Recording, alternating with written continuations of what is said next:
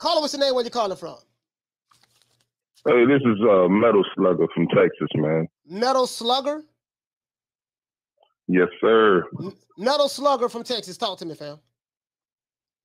I'm just wondering why all these people trying to give Canelo credit like that.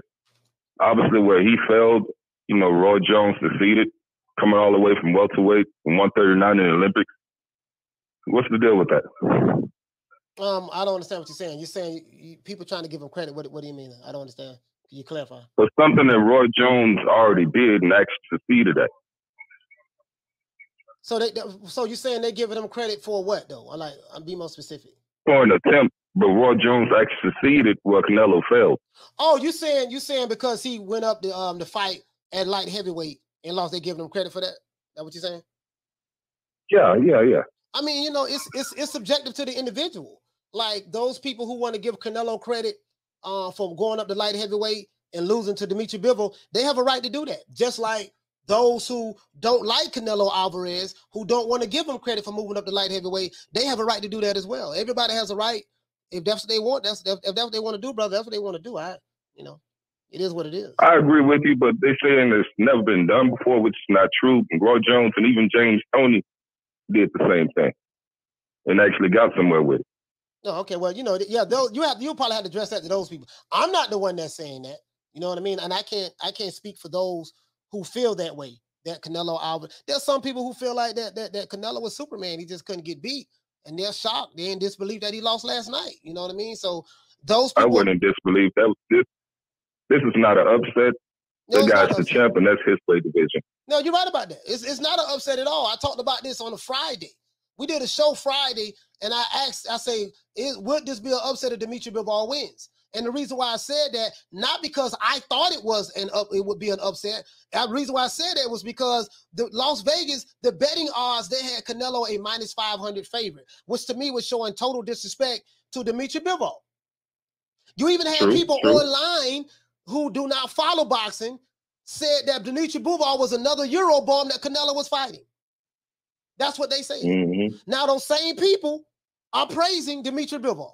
The guy who they said was a EuroBum, who they thought that Canelo was going to beat prior to him losing last night. They totally flipped the narrative. They totally flipped the narrative. And I knew they was going to do that. Caller, what's your name? Where you calling from? What's up, Cody? I'm Derek from Florida. Derek from Florida, talk to me. Yeah, it was good. So yeah, I think Canelo could stay at 168, but I think the 175, this monster's up there. I think that's too much. That's why he got tired too. Like I think the weight too got him tired. Mm. So I think he just better off staying at 168. You say you think the weight got him tired? Yeah, I think so. My opinion. Yeah. You know why? You know why? He was fatigued. You know why? Yeah, he was fatigued, but you know why I don't go with the weight got him tired narrative? I'm gonna tell you why. Yeah. When he moved up to 175 and beat Sergey Kovalev, the people, I'm not saying you, mm-hmm. but the people who saying that, yeah, man, what it was 175 was just a little bit too much weight for him. He was too heavy to carry that weight around. That's why he gassed out. Those same people were not saying that when he moved up to light heavyweight and beat Sergey Kovalev. He says, oh, I agree. As great as Canelo is, he isn't beating the top 5 light heavyweights. And there's nothing wrong with that. No, there's nothing wrong with that. There's nothing wrong with that. I mean, you know what I mean? That's no shade on Canelo. I'm just saying, like, dude, there's weight divisions for a reason. There's weight divisions for a reason. Now, there are some that believe that he would win this fight. The end result was he didn't win. We saw that physically.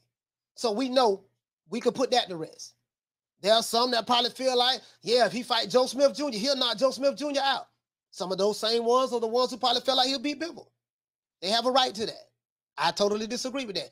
I am of the opinion that any of the top guys in the middleweight division, he won't beat. I mean, in the light heavyweight division, he won't beat. They're too big, too strong.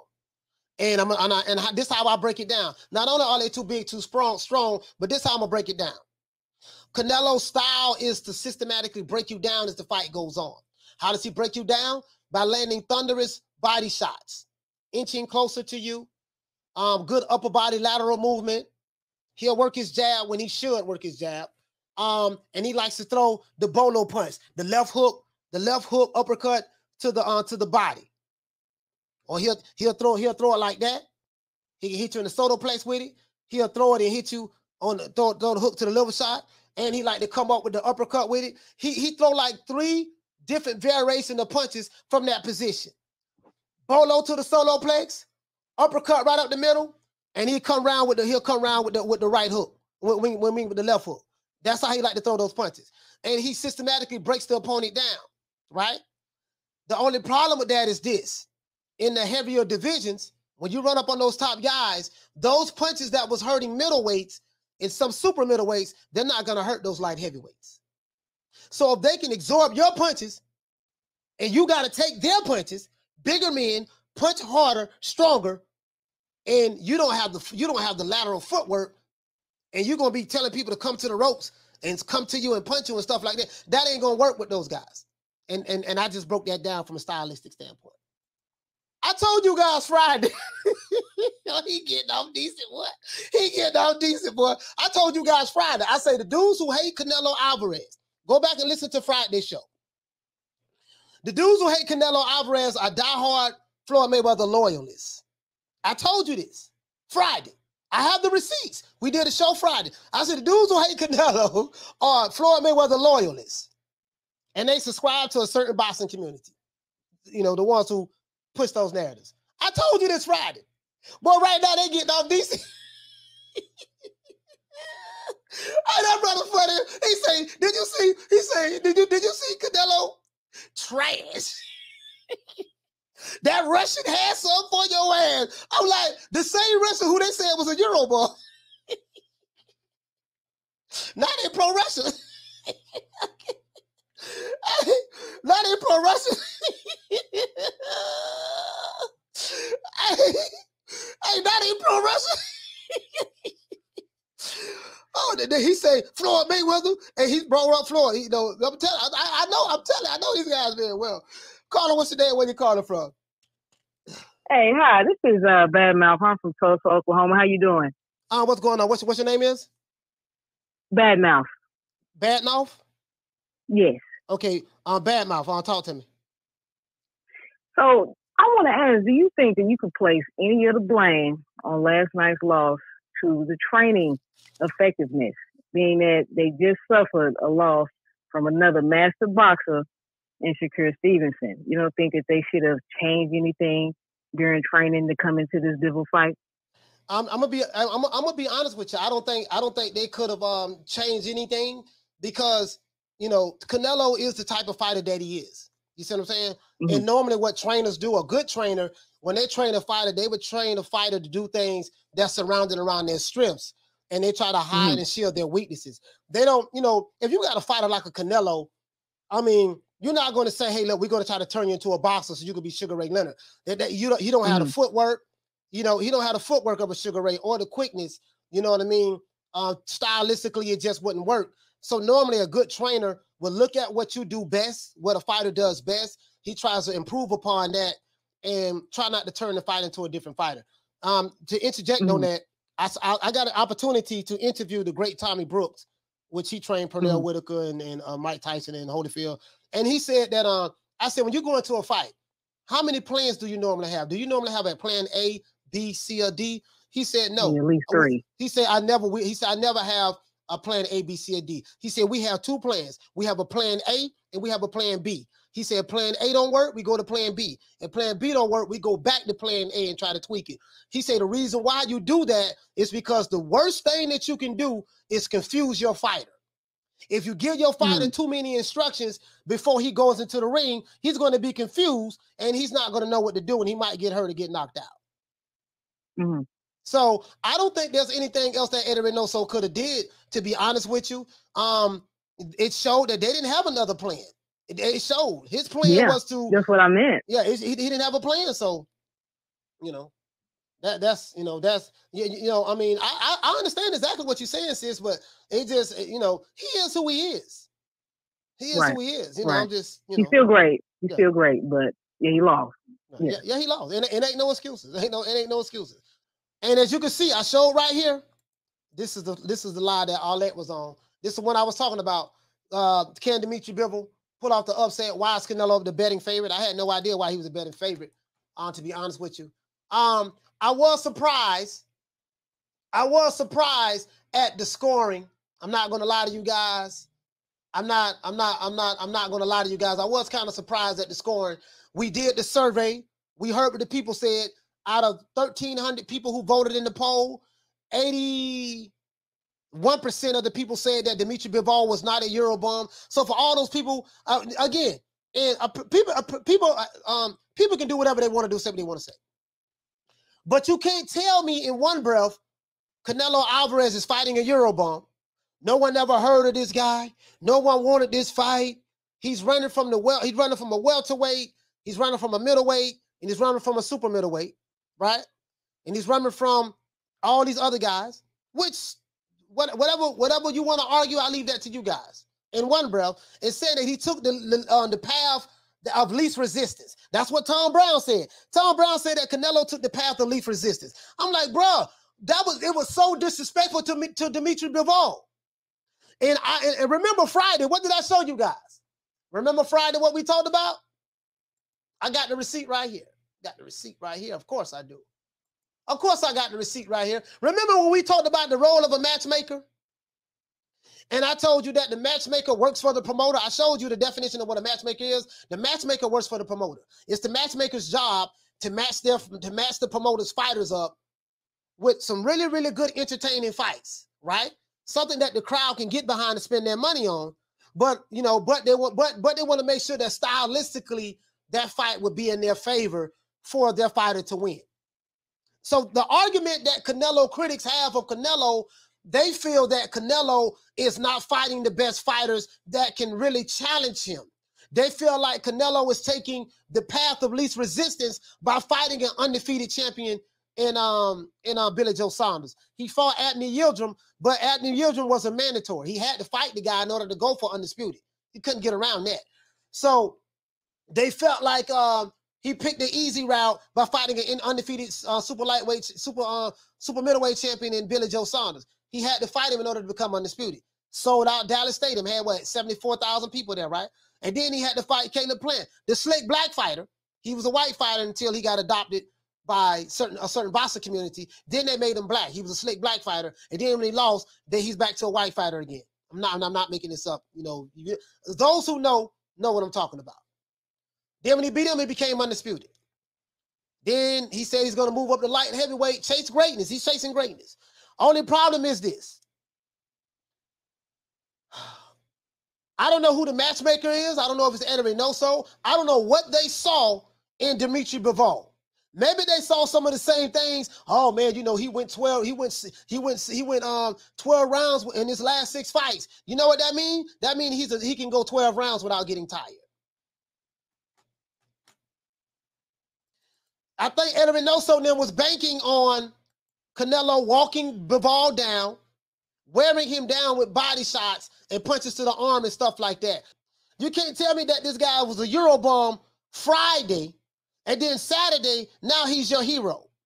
That's all I'm saying, fam. My thing is how yesterday's EuroBum is now today's superstar. Like, you guys never heard of this guy before. When I say you guys, I'm not talking about you brothers and sisters in the chat. I'm not saying nobody in the chat. I'm saying the guys who was criticizing this fight. Tom Brown, the promoter of the PBC fighters, had the nerve to say that Canelo took the path of least resistance. He took the easier fight. I'm like, well, what's bro? I was questioning my boxing knowledge. I'm like, well, damn, are they talking about a different Bivol? Are they talking about a different Bivol? Like, which Bivol are they talking about? The one I know. Nah, this dude was an Olympian. This dude had almost 300 amateur fights. This dude here, man, he won almost 300 amateur fights. This dude here's a bad boy. He got a hell of a resume in the light heavyweight division. He used to fight on Sergey Kovalev undercard all the time. When Kovalev was the crusher, he used to fight under that undercard. So I knew how good this dude was. How was he a minus 500 underdog? Like, that wasn't okay to pick Canelo. Okay, I understand, but bro, that was just I didn't understand it. And then The people who criticize Canelo or hate Canelo, they said that he was fighting the EuroBum. I said, well, these dudes clearly only watch certain YouTube channels who put certain narratives. And that's why I asked you guys, who was the originator of the term EuroBum? Remember that show Friday? And I went to writing down some names, and you guys gave me some names because I didn't know where that term came from. And let's see. You guys said Fanon. You guys said Champ Side. You guys said the LDBC. You guys say Dante's Boxing Nation. You guys said Aki TV. And you guys said Boxing Ego. And you guys said the Boxing Voice, Nesta Gibbs. This was Friday. I wrote it down. This was Friday. I said, where this term come from? And why are they calling Dimitri Bivol a EuroBum? What do they mean? You remember I said that? Friday. Got the receipt. Got the receipt. Got the receipt. Got the receipt. That's why I love videos. Because when you say something, it's documented. You can't backtrack. Okay, Kenroy Carter from Lancaster. Talk to me, fam. All right, man. So I noticed I got two questions. If Canelo does take the rematch, right? What can he do in order to win his rematch with Bivol? He need a knockout. Like, what can he change up? What's the word? I forgot the word.